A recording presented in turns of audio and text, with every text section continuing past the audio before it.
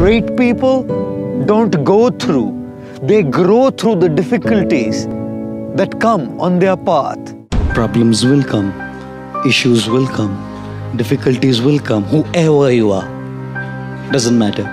We are all subject to our own individual worries and anxieties. Just the flavor is different. What's up, Believe Nation? It's Evan. My one word is believe, and I believe in you. I believe you have an amazing gift inside you that I want to see explode out onto the world. Now, I started the Mentor Me series to try to hang around people who've done a lot more than us, and hopefully by spending a few extra minutes with them, some of their mindsets, their beliefs, their thought process seeps into us to help us become the best version of ourselves. So today we're going to learn from one of the best, Gaur Gopal, and how to deal with problems and difficulties in life. Mentor me, Gaur.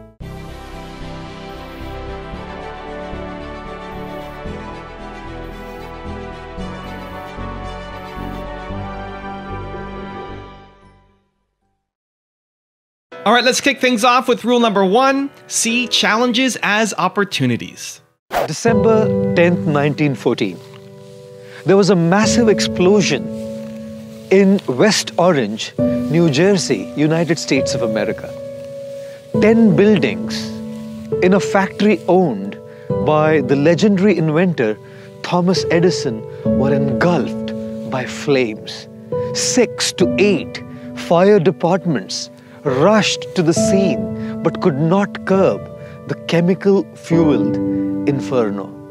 After having tried all that he could, as Thomas Edison calmly stood there, watching the fire destroy his entire life's hard work, his 24-year-old son Charles came over and stood next to him. In a childlike voice, Edison said to his son, "Charlie, go and get your mother and her friends. They'll never be able to see a spectacular fire like this in their entire life."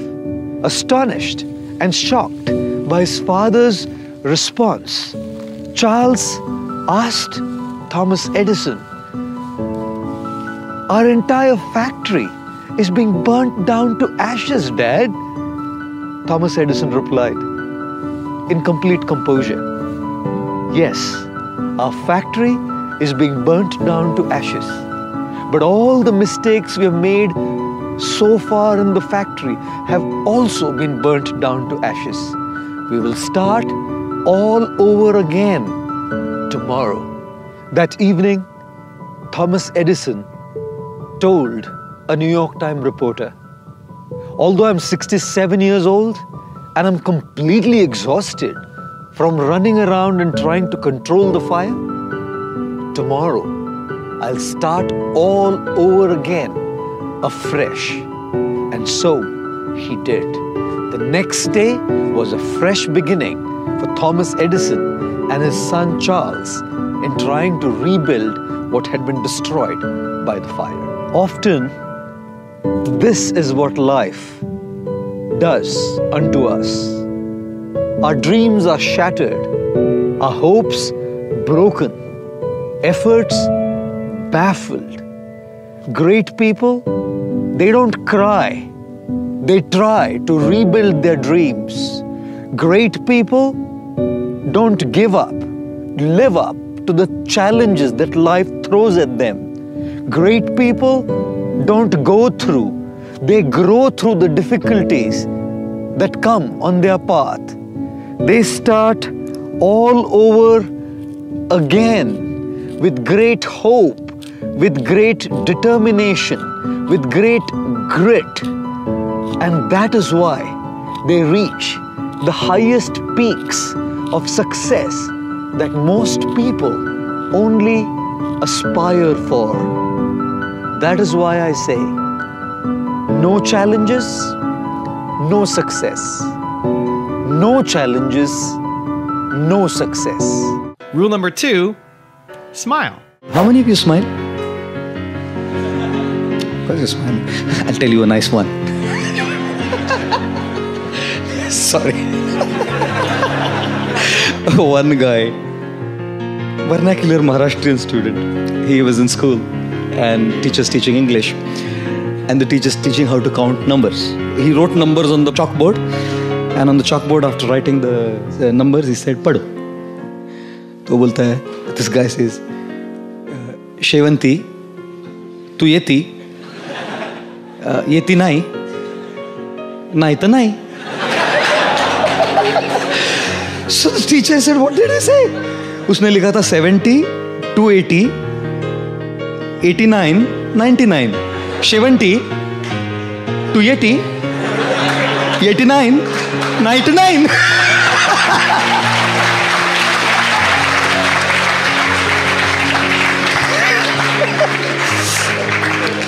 There was a Maharashtrian student studying in a vernacular school.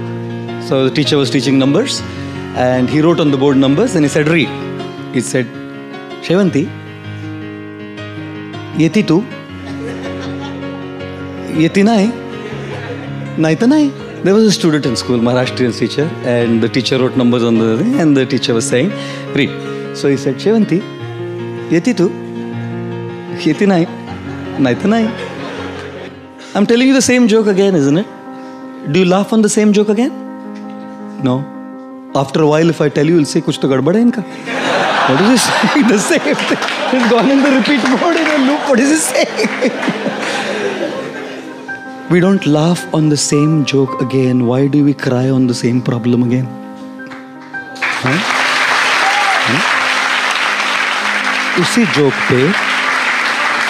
उसी joke पे हम बार बार हंसते नहीं, उसी problem पे रोते रहते हैं, नहीं?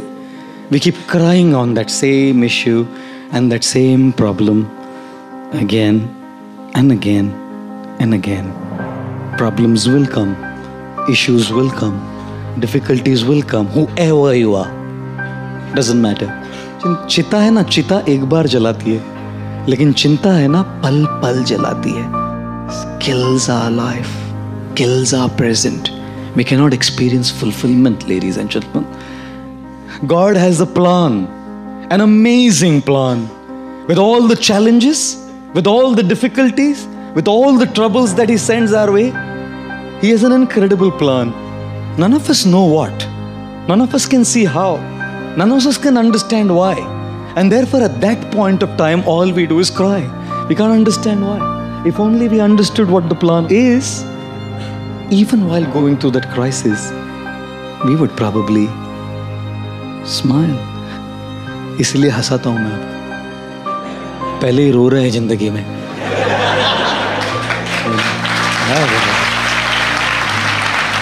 Have a smile on the face. His Holiness Radhanath Swami, he says, "Do not take this material world so seriously, because it's always changing. Something that you take so seriously today is going to change tomorrow. उसको लेकर बैठो मत, हंसो, smile." Rule number 3, accept problems as a part of life. Everyone has their own individual pressures. As students, you have pressures to study. People who work go through pressures of deadlines and commitments at work. People who are married are worried about family pressures, their mortgages, their bills, and their mother-in-laws and father-in-laws and sister-in-laws and brother-in-laws and whatever else exists. You know, I was telling the story the other day. This is my favorite story. I just keep sharing it all the time.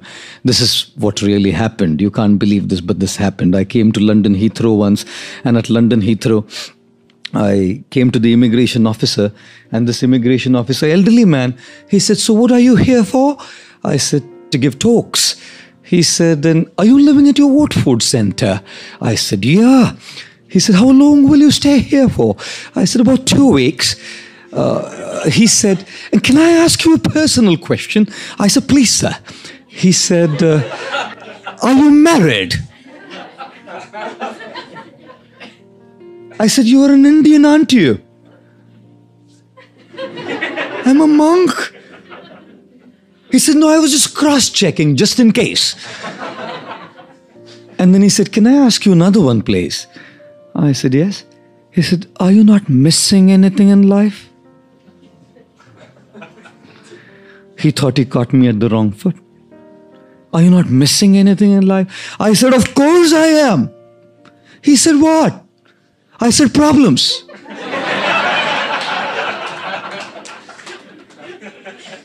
You know what?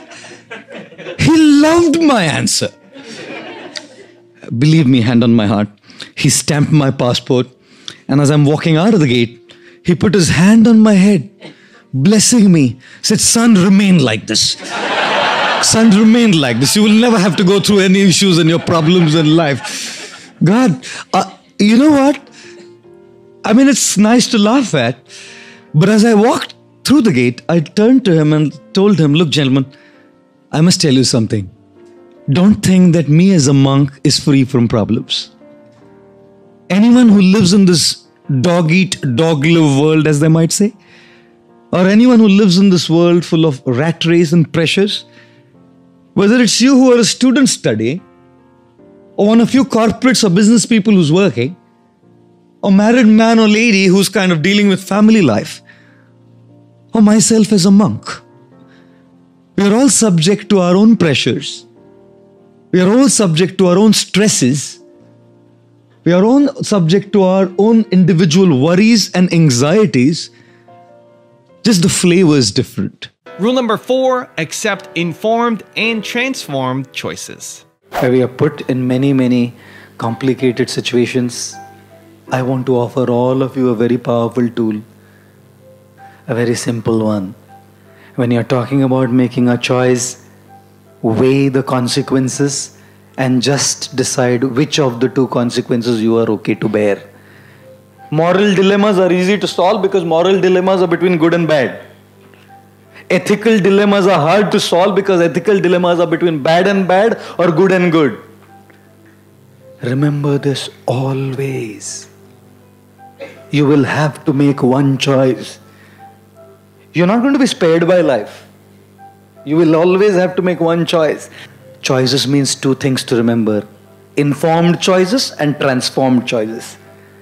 We should make informed choices. What is an informed choice? Is based on proper knowledge, based on proper deliberation, based on proper consideration, based on proper analysis, not haphazardly, whimsically made choices. And what is transformed choices?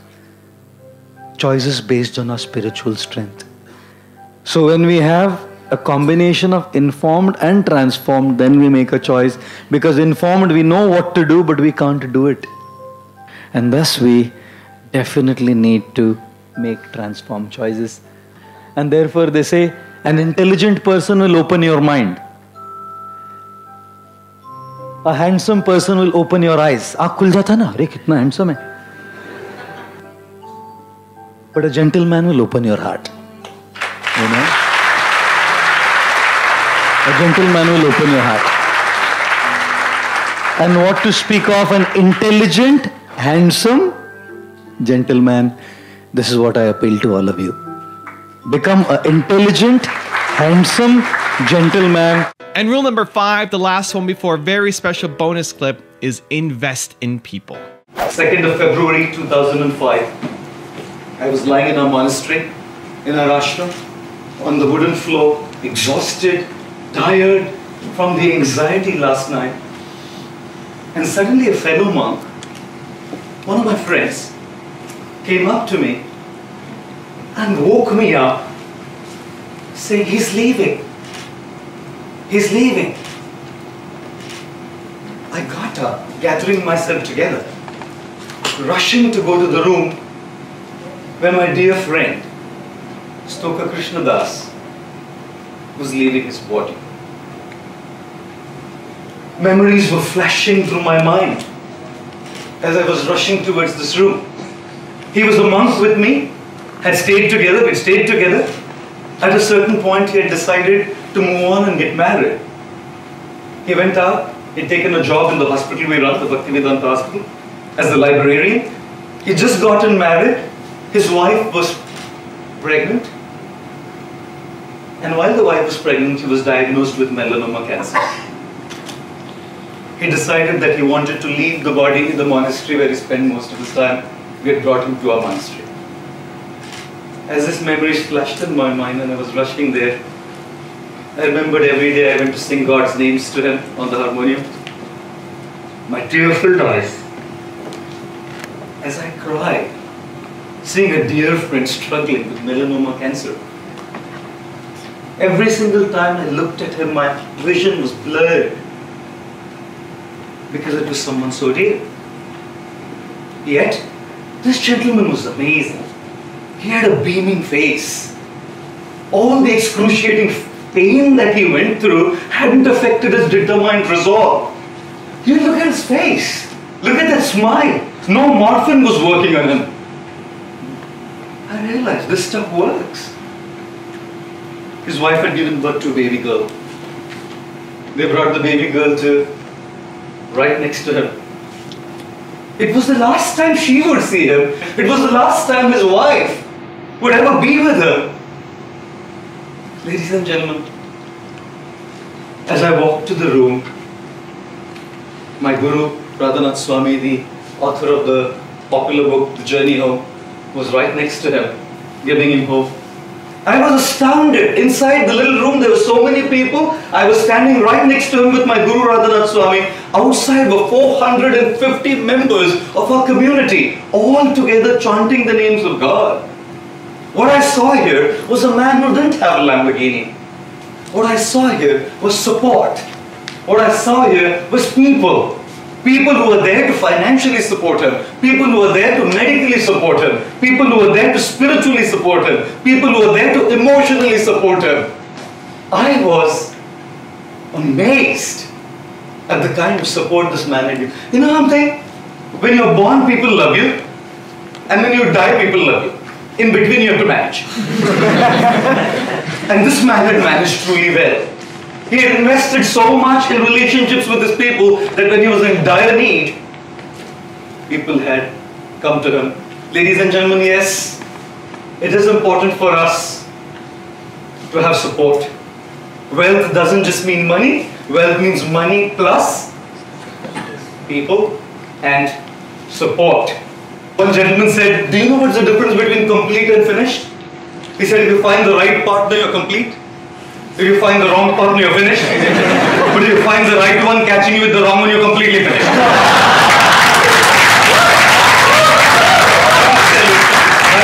We definitely need partners.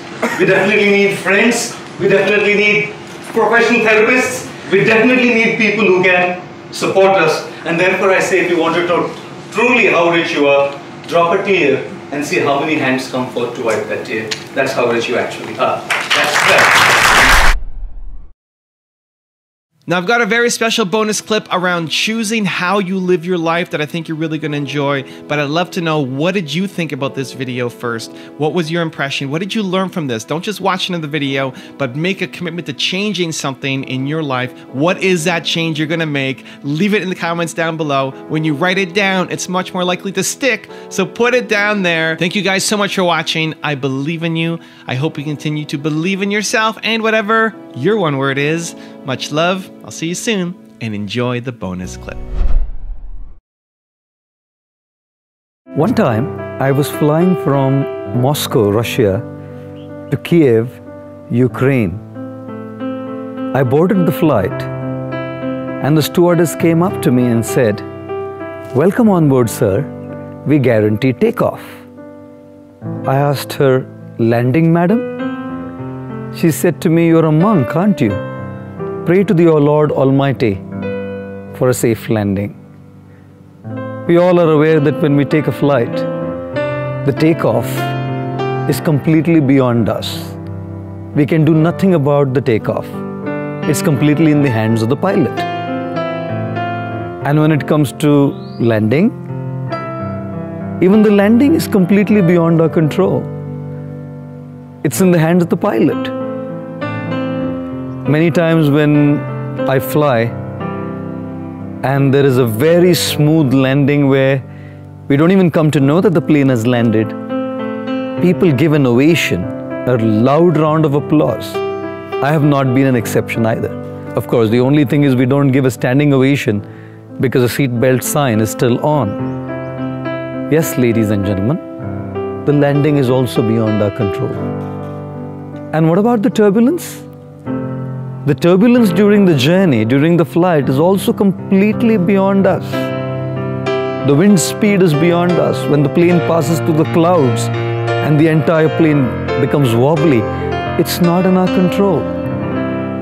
What is in our control during the flight is our choice. Some people choose to just go to sleep, yet others get completely drunk on alcohol. Some watch movies. Some keep munching something, yet others make new friends, talk to others, and network. Yes, what to do during that journey is in our control. In the journey of life as well, the takeoff, which is our birth, is completely beyond our control. We didn't choose our parents. We didn't choose which nation we were born in. We didn't choose which city we were born in. We didn't choose our socio-economic class we were born in. We didn't choose our looks. We didn't choose the religion we were born in. Our takeoff of the journey of life was completely beyond us. And the landing, death, even that will be completely beyond us. I've heard many times people telling me that they would just love to die by getting a massive heart attack and dropping dead. No trouble for them, no hospitalization, no tubes, no needles, no trouble caused to others. In one shot, go. Now, no matter how much we might wish that, it's just beyond us. How we go and how the landing happens is completely beyond us. And what about the turbulence, the disturbances, the problems during the journey of our life? Some of them are within our control, which we can solve. But many problems and issues and the turbulence caused is completely beyond our control because it's caused by situations which are beyond us. It's caused by people who are beyond us. Yes, ladies and gentlemen, in this journey of life, the takeoff, the landing, and the turbulence is not in our control. What is in our control, however, is the choices we can make. And therefore, spirituality is about learning how to make those right choices. When we learn to make those right choices, we learn to live a transformed, happy, fulfilled life despite all the turbulence and problems that are going on around us. It is said, when we are beautiful, it's God's gift to us.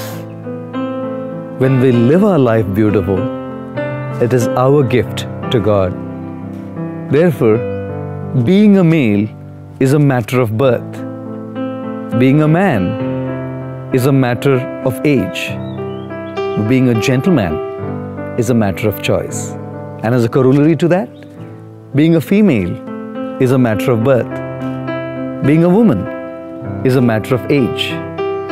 Being a gentlewoman is a matter of choice. Let us all take to spiritual wisdom, learn to make the right choices which are within our control as our gift to God, and thus live our lives as thorough and perfect, ladies and gentlemen. Raise your standard. Apple at the core, its core value is that we believe that people with passion can change the world for the better. Not one drop of my self-worth depends on your acceptance of me. I don't ever give up. I'd have to be dead or completely incapacitated. If you want another amazing video highlighting excellence in the Indian community, check it out right there next to me. I think you'll enjoy it. Continue to believe, and I'll see you there.